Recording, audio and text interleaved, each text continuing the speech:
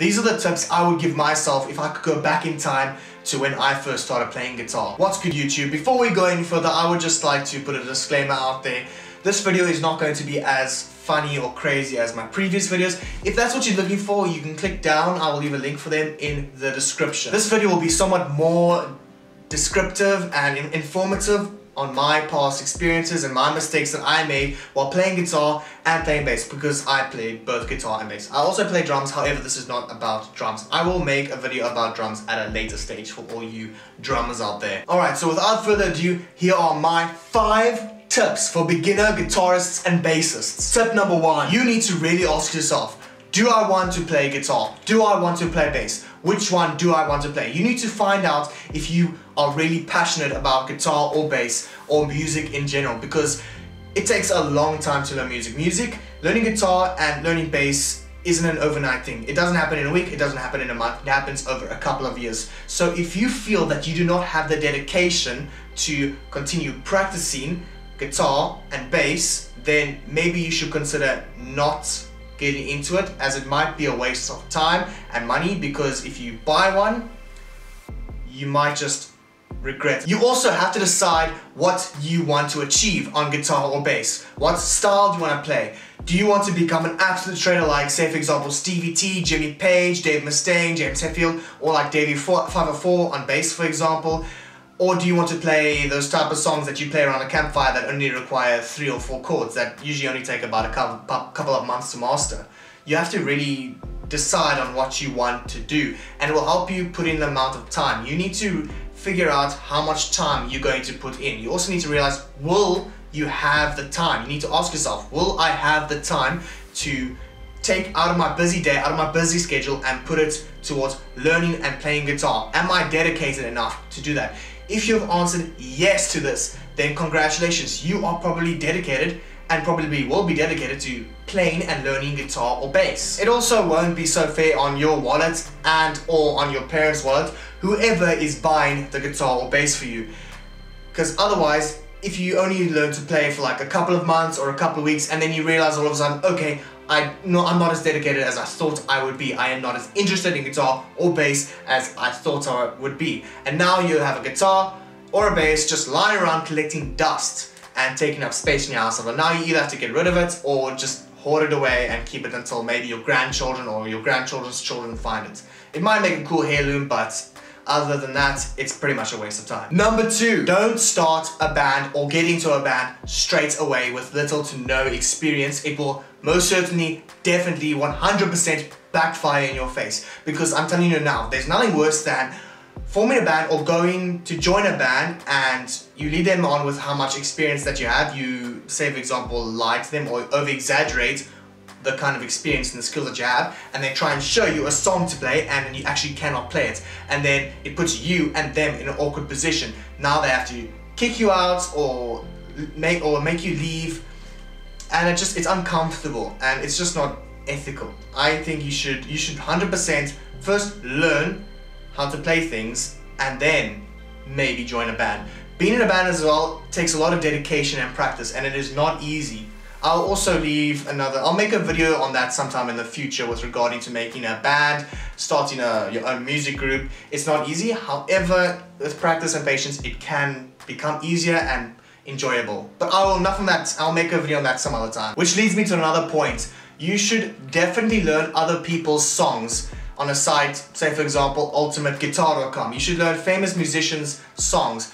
Led Zeppelin, AC/DC, Judas Priest, Megadeth. Okay, Megadeth might be a bit extreme because they do make difficult songs. I would recommend something on the style of Metallica if you're into thrash and metal like that. Learning music via tabs or sheet music can really help you in the long run, especially when you go and audition for a band and they shove a piece of music or guitar tabs or bass tabs in front of you and then they expect you to play it once off. And let me tell you, if you cannot play what they have put in front of you, they're either going to do 2 things. They're either going to nicely ask you to leave and that they will not be taking you because you don't have the required skills that they want, or they will just yeet you out of the venue or wherever they are practicing in a very disrespectful and rude way. The music industry is different and diverse like that. Another thing you should be doing is learning songs from YouTube playthroughs. So for example, when you look up a song, say for example Sweet Child of Mine by Guns N' Roses, if you look up that song on YouTube and you look up a guitar or bass playthrough, you'll see someone, or you'll see a video of someone showing you how to play the song, or they'll just be playing the song, they'll be doing a cover. What you can do is you can slow down the video, or you can just play it at normal speed and you can look at what their fingers are doing. This will help you read what other musicians are doing. So especially if you join a band later on in life, or an orchestra or whatever, and they show you a piece that they want you to play, or they want you to try and find something else to play with that, they will show you, and then depending on how much YouTube videos you have watched and trying to learn from guitar playthroughs on YouTube, it will help with your skill in picking up what they're showing you. I have friends who can literally pick up something that I show them without even, just like by looking at it once. I show them a difficult piece that I think is incredibly difficult to play, and they look at it, they're like, oh, is it like this? You know? And then I'm like, yes, wow, how did you do that? So literally, but that comes after doing it many times. Number 3, learn music theory. This is personally something that I have struggled with forever, and I actually still don't know how to read music theory, and I regret not learning this when I first started playing guitar and when I first started learning how to play bass. Every musician can agree on this. Learning music theory is a pain. It is difficult and it is time consuming to learn. If anyone tells you otherwise, if anyone tells you that it's easy to learn and it's not that difficult, they're either not a musician or they are just lying. However, with that being said, it wouldn't really make sense for you to learn music theory if you're just playing guitar and bass for the fun of it, and you're just playing it at home in front of friends and family, and you're not actually wanting to pursue guitar and bass or music as a profession. But as much as it pains me to say, learning music theory can really benefit your future as a musician, especially if you want to become professional. Say for example, you want to go and audition for an orchestra or a band, and they throw a piece of music. Not tabs, sheet music, like legitimate sheet music, with the little notes and the dots and the quavers, etc. And you cannot play it. How do you think that interview will go down? Not well. Taking the time and energy as well, aside from learning guitar or bass, to learning music theory will greatly will increase your opportunities in your future as a musician. If people throw something in front of you and they expect you to sight read it, your sight reading will be greatly increased. Sight reading basically is when someone puts something in front of you and they give you a minute to go through it, and then you have to play the full thing quick and easy and see, and they have to judge you and see how well you play. This will also greatly help you when you, or if you join a music school and you're doing an exam. So I think ABRSM does this. ABRSM is a music school. They will put sight reading in front of you, and then you look at it for a minute or something like that, and then you have to play it to the best of your ability. However, another warning, in the music industry with regards to playing in an orchestra or playing classic music, it is industry standard to learn and know music theory. You are nothing special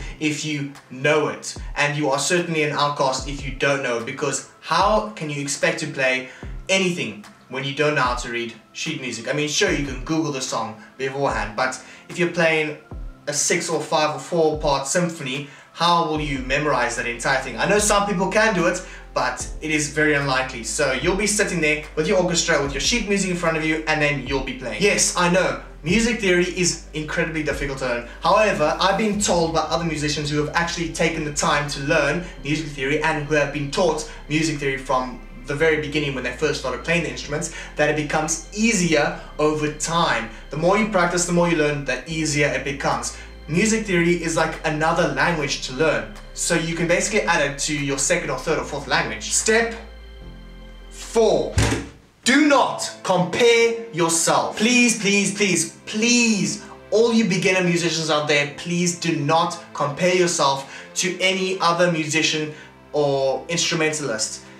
especially if they've been playing much longer than you. Obviously they're going to have more skills than you because they have more experience, they've been playing longer, they've been practicing longer, they've probably played live, they have more experience. Please do not compare yourself to other people if they can play a song that you cannot play. It can put your morale down, it can discourage you from playing any further songs and learning and pursuing music and guitar or bass as a hobby or a profession in the future.